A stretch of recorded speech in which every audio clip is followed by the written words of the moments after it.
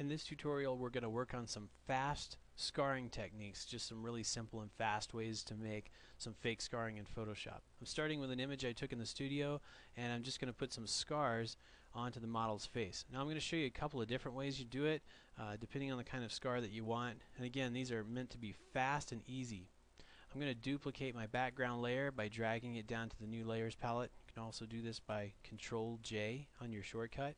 This is because I'm going to be doing some destructive editing, which means that I want to have it on a separate layer in case I need to reference my original. I'm going to go over and get the burn tool in Photoshop, that's O on the shortcut, and go down to the burn tool. Make sure my range is set to shadows, exposure to 10%. I am using a tablet and a pressure sensitive pen. You'll get best results out of that, but you can do it also with a mouse if you'd like. I suggest a pen, but it's totally up to you. What I'm going to do now is I'm going to make sure that my brush size is around 10 pixels for this image. Depends on the size of your image, what you want.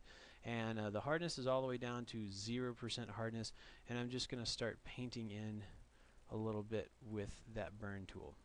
What you'll notice is I'm darkening it down, which is what the burn tool does best, and it's giving a nice dark, deep skin tone.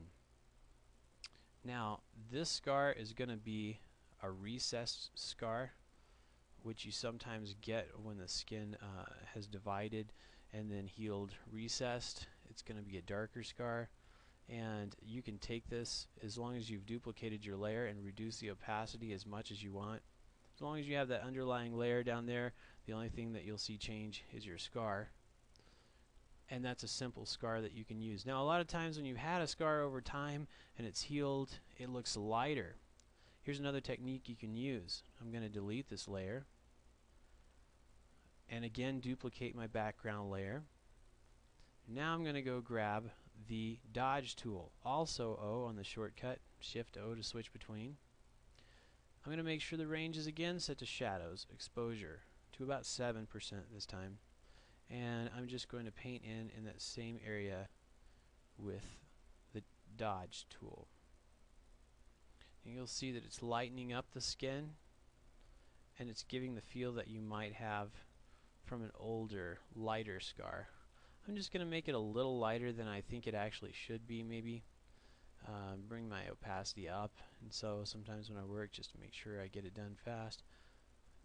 And then if I decide later on I need less, I've always got that underlying layer, and I can reduce this opacity and give it kind of a light old scar feel. This is not a very distinct scar, it's just for small scarring if you want, but we're about to create a little more drastic one.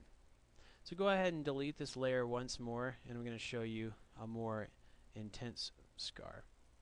Suppose we want a newer, fresher scar and maybe even some stitches in there. What I'm going to do is go back, get my burn tool again,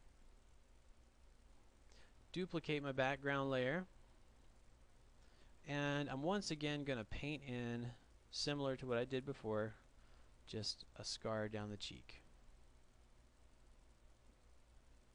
And you can do this however dark you want until you get it the way you like. I like having the soft edge brush.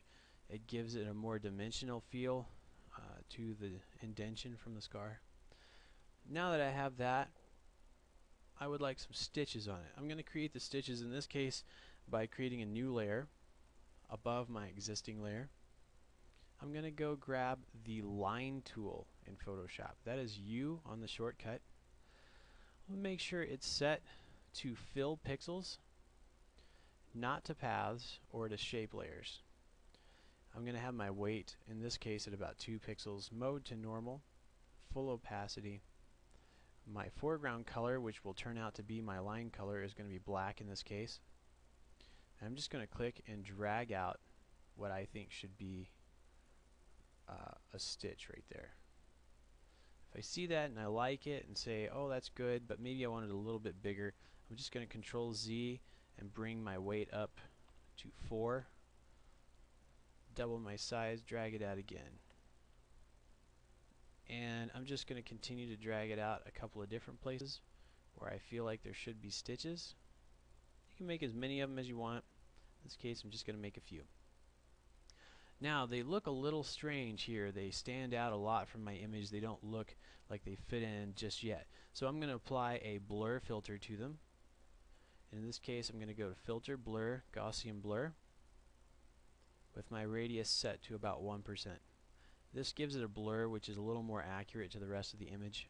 Just keeps it from standing out. Now generally stitches over time they're not as obvious and they kind of blend in, so I'm just going to drop the opacity down a little bit as if they've been there a little while longer. You can change the color of your stitches if you want, depending on how you like it. Stitches themselves actually cause some scarring because they're inserted through the skin, so we're going to go back down to our background layer and try to apply some more scarring around where the stitches have been inserted. I'm just going to take my burn tool again, same exposure, and I'm just going to burn a little bit right around where the stitch holes would be for the inserting of these stitches. You can of course perfect these techniques, make it a lot more intricate if you like, and go through and make the stitches look more realistic.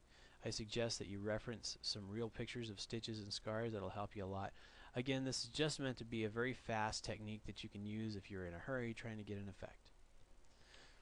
Now still, even though it's kind of looking better, it doesn't have the extreme quality I'm looking for, the newness of the scar.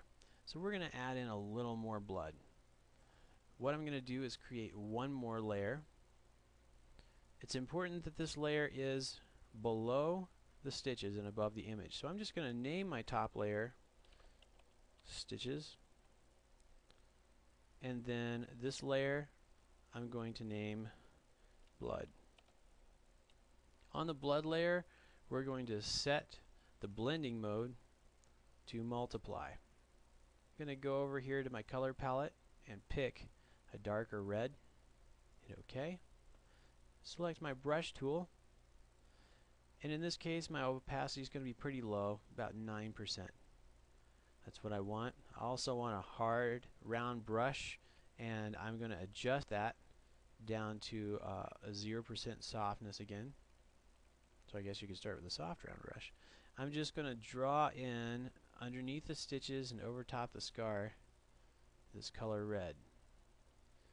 And you'll see the effect that I'm getting is a darkened blood appearance, which is going to help lend to the authenticity of this being a deep gash that had to be stitched in. And we'll just paint it in, maybe a little more in the middle, less towards the edges, as if the scar was bigger there. And you can see where we've caused the skin to look like it's separated. That's kind of the effect that we're going for. Now of course you can tweak this as much as you want. You can go back and work with the burn tool and maybe add some shading. You can set it to mid-tones. Just add some shadows to make it look as though the skin has been lifted up. And you can apply this as much as you want, anywhere you want, to create some pretty extreme scars or just some really simple ones. But hopefully this helps. One more thing I want to do before I'm finished with it though is usually if it's a fresh scar there's a little bit of agitation around it. So I'm going to create one more layer, again setting it to multiply. I like having multiple layers because it gives me more control over what I'm doing. I'm going to grab my brush tool, enlarge it, and I'm going to just drop the opacity down a little bit more to about 6%, and I'm going to draw in some redness around this scar. This just gives kind of a more bruised appearance, as if it just happened. And there we go. You could tweak it as much as you want, take these techniques, develop them, perfect them. It's just some simple ways to make some fast scarring effects in Photoshop. Hope this helps.